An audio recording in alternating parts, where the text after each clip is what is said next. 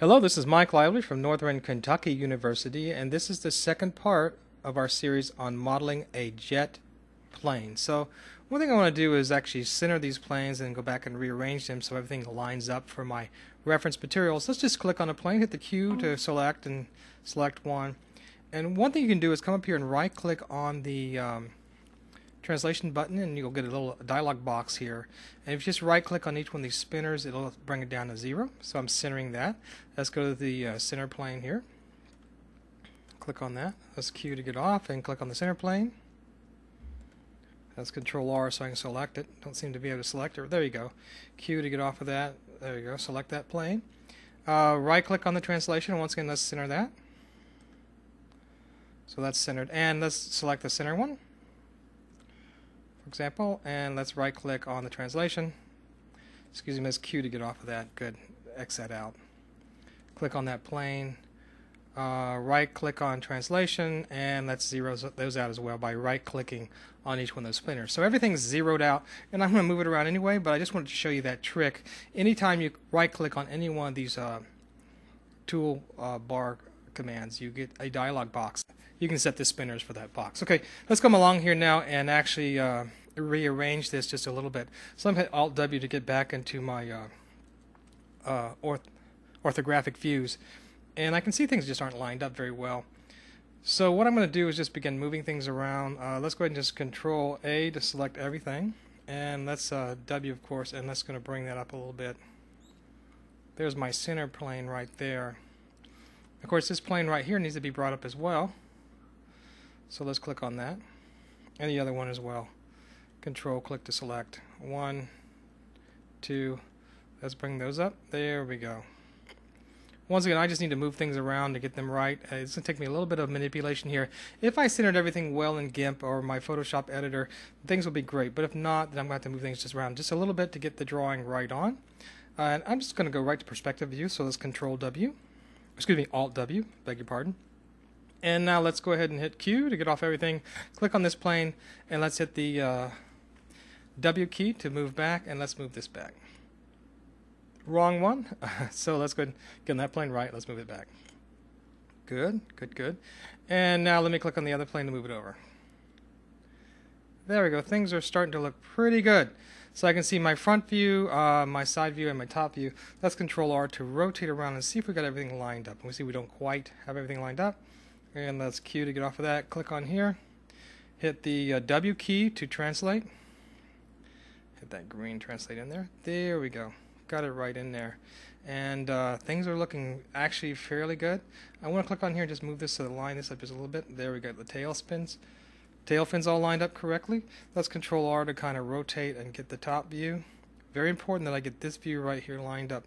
Looking pretty good, nose to nose. I'm pretty happy with that. There we go. Okay, that's great. I'm going to actually select all of these with a Control A. Let me go ahead and get off of that Q, Control A. And now what I want to do, I want to freeze this so I actually don't get into begin building my model and these planes start moving around. Hit Z to extend out.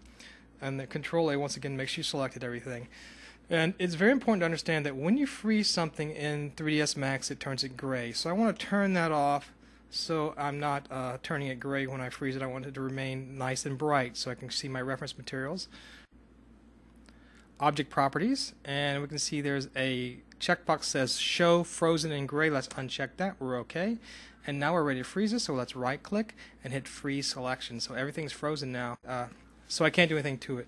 And now we're ready to start building our jet plane. So that was a lot of stuff just to get the reference material in here.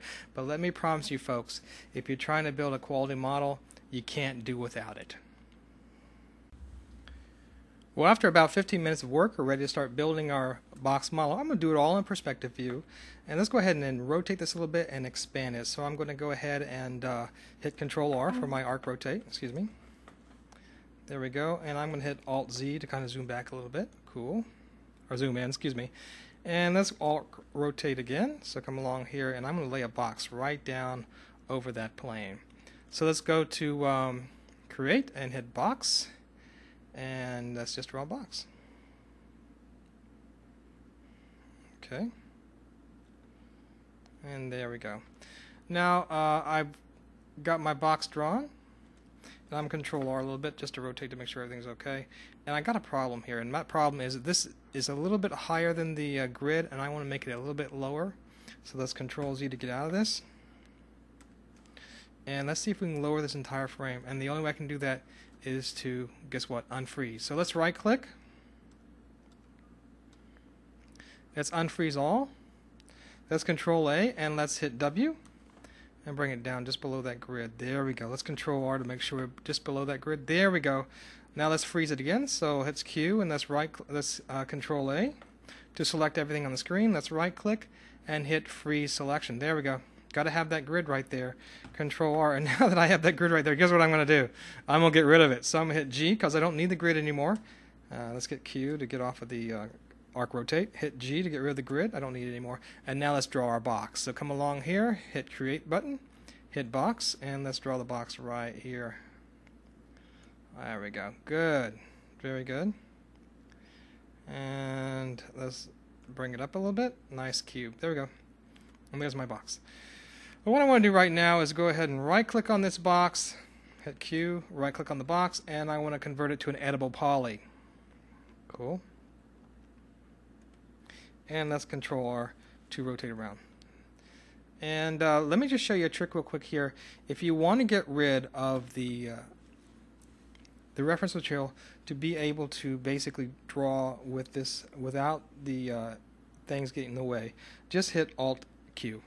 And there you have your selection all by itself, and you have the ability now to draw with it. Let's go to this X is out to get back to the reference material.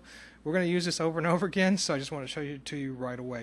Well, now that I've created an edible poly, the first thing I want to do is chamfer this so I get more of a rounded look. So let's come along here and hit my 2 key to get onto the, excuse me, hit Q to get off of that. Q, and hit 2 to get onto the edge, and let's click on the edge. So what I can do, let's Alt Z to look in here, and so you can see I've selected this edge right here. Now I want to select all 4 edges so I can do a nice chamfer. And remember from the last series we actually learned about the ring command. Now one way to get the ring command, you could come over to this menu right here and click on ring. Now I hate doing that because it just takes so much time. You want to do it fast. But there's no shortcut command for it. So you want to go create a shortcut command, go to Customize, go to Custom Use Interface. I showed you how to do this last time, but I want to remind you because it's so important to be able to do that rapidly. So from this Customize menu, go ahead and hit S when look for Select Ring. Let's come along here and kind of pan down a little bit. And there's Select Ring Poly, and that's one you want. Now, notice it does have a shortcut command. It has one because I set it. Now, if there's nothing here, I chose Shift D. There's no reason for that. Just D kind of look like I'm ringing around, kind of. But if you don't have that in there, just go ahead and type in Shift D and put it in there, and hit Assign. It'll assign that to the ring command. I also went ahead and did the loop, and for loop I chose Shift Control D. So now I can hit. Now for my shortcuts I can hit ring or loop very rapidly, and I'm going to use those commands quite a bit. So I want to assign some shortcut keys. Now I would advise only assigning about 4 or 5 shortcut key commands off. So I've got one of my edges selected here. So now that I've set my ring command, I can go ahead along here and hit Shift D and Control R to take a look and see it's been set. There you go, and it selected all 4 of the edges. Now all I have to do is chamfer that. And remember the command for chamfer is Control Shift C. And when I roll with that, there's my chamfer command. Let's chamfer that a little bit and give that a rounded edge. Isn't that nice? Now I can go ahead and hit Alt Q to take a look at what that looks like in the hidden view. Let's Control R to rotate around to see it. And you see how nicely all 4 sides were chamfered. Very good. So let's get out of that. And let's work with the front part of the plane. So Control R to spin around to the front. There we go. We're going to Alt Z to move back just a little bit. And I'm going to actually kind of model this part of the plane. So once again I want to select polygons. So it's 1, 2, 3, 4 is a polygon. Let's click on that. And what I want to do, I want to go and pull that out and in a sense shrink it. So to pull it out I want to extrude it. So that's Shift E for extrusion. Extrude it out. And now hit R for shrink. Shrink that. Okay, and see how I'm getting right on the plane. This is so important to have the reference material there. Let's go ahead and Shift E again. Let's extrude a little bit more. Alright, let's hit R to shrink it. Cool. Let's go ahead and do it a little bit more. So let's go and Shift E to pull it out a little bit more. And R to shrink. Let's Control R to arc rotate to see how we're doing. We got a little bit more to do, and that's that front nose back there. Let's go ahead and hit Alt Z to move back a little bit. There we go. Let's go ahead and hit Shift E. We're gonna get that nose point right there. There you go. Gonna hit R to shrink. We're getting there. And now that last final piece, we're gonna pull out all the way, or at least as far as we can. And let's go ahead and hit Shift E, and let's extrude that out. And let's hit R to bring that down to a nice fine point. Yeah, isn't that great?